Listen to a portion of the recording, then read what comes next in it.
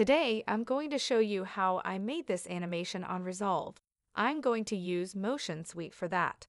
Let's see how to create the animations. First, we'll create this car animation. Now, let's take a car from my Fluent Emoji pack. You can get that from the description. Now, let's animate its position. Now make the path smooth. As you can see our car moving with the path. Now you just have to select the animated object, hit the auto heading button. As you can see now, it's rotating with the path. Now we need a path, same as the car moving. Select the object and hit the path snap button. As our path created, we use this path as the background and also adjust the border width. You can move the car a bit with transform node as you need it. Now we need dashed line. So select the object and hit Control-click on the Path Snap button. As you can see, the dashed line is created. As you can see, it's in the foreground, so we need to move it behind the car, so we'll use that car as a foreground. You can adjust the path anytime, and everything connected to it'll do the same. Let's use the Splash tool as smoke of the car. So select the car and click on the splash button. Now we have to connect the object that you want smoke coming out from, so we'll connect the car. As you can see the smoke, now we can use it as background of the car.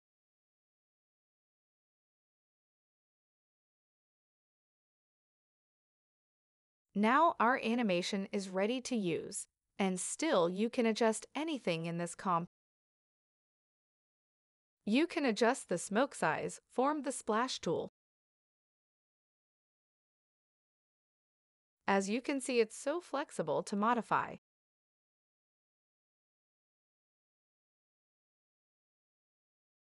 Now let's see how to create this electric effect in the cable animation. Let's get a plug from the emoji pack. Adjust the plug size and direction for the animation.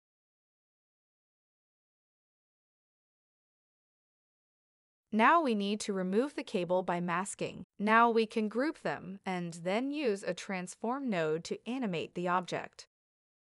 Now let's animate the object. Now smooth the path and use the auto heading tool to rotate the object with the path.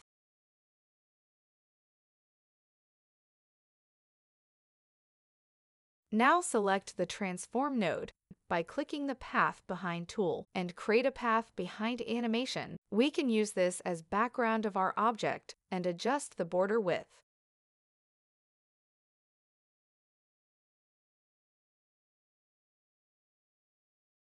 Now we'll add the electric effect. We can connect the object path to this node.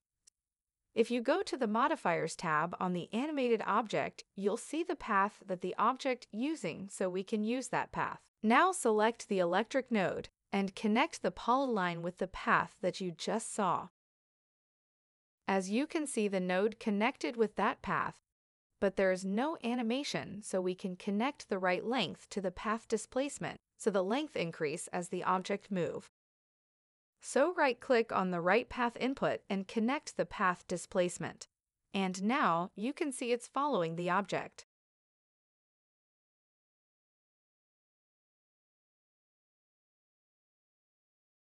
But for Motion Suite user, there is a good news. As I was making this comp, I realized that I can make a script that can do that, so I created a script for you guys.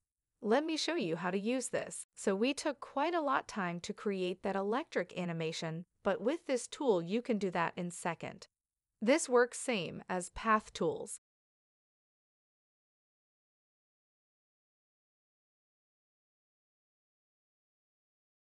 You can do all the things as the path tools.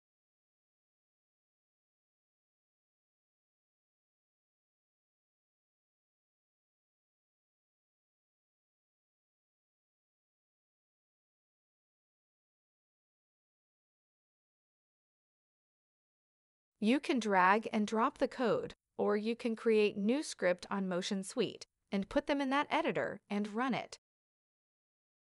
Now we are going to create this car animation. Again, we'll use the pack. Now we'll use the super lines as the background.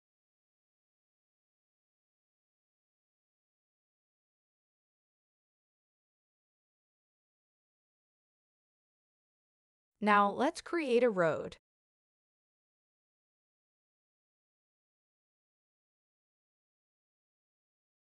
Now let's move the road between the lorry and the background.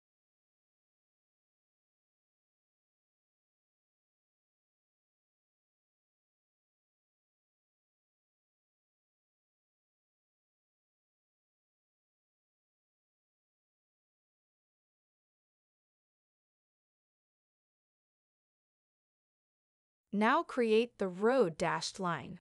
So we'll first create a line, then duplicate the line.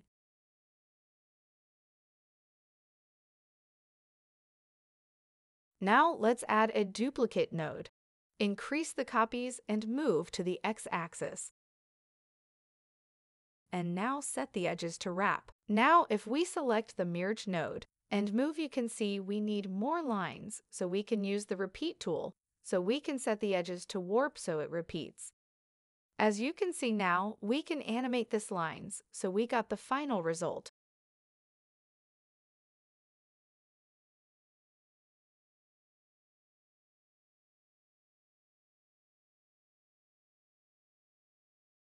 You can change the colors of super lines to get the desired look. I'm so dumb that I forgot to use the dashed line for the animation instead of the duplicate node. So let me show you real quick how we could do this quickly with this tool. Just create a dashed line and modify it as you want, then animate the center, then you get the same result without using 3 nodes for that.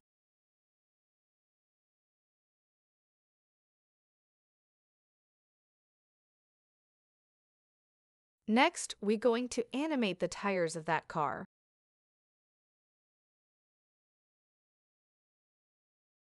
So let's take a slicer tool. Now connect Ellipse tool and fit the tires and move the pivot to the center of that tire so it can rotate on its axis. Now if I change this rotation, you can see the tires rotating. Do it for the other one as same. Now we can either add an expression or we can animate and connect one tire to another, so we don't have to animate them separately. But for now, we'll use expression. In this expression, the time is the current time of the playhead, and as every time it's increasing.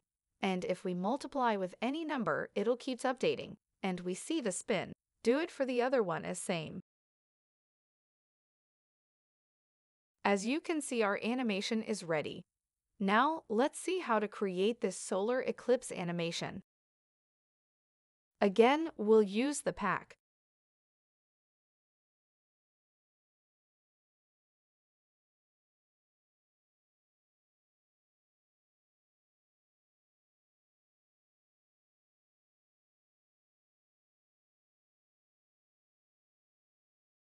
We'll add glow to the sun and add long shadow to the moon to get the effect. Now we'll adjust the opacity to get a nice shadow. This will do the work. And move the light source point in the middle of the sun.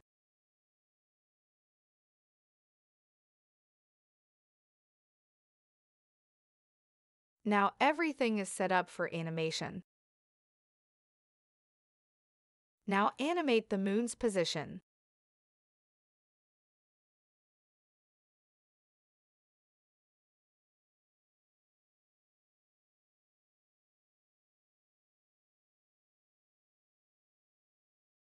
Now we'll add texts. For moon, we'll connect the text position with the moon and use a transform node to adjust the position.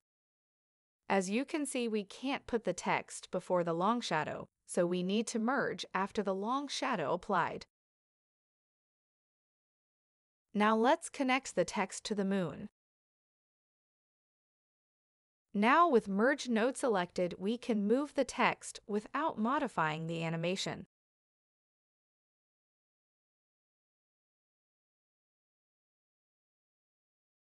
Now set a nice font with Font Browser.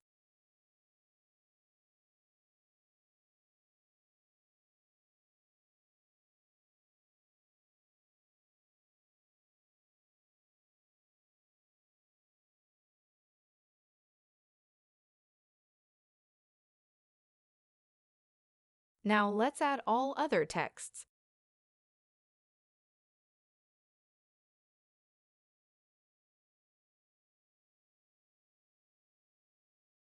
Now you can add a mask to the long shadow to fade the shadow behind the earth.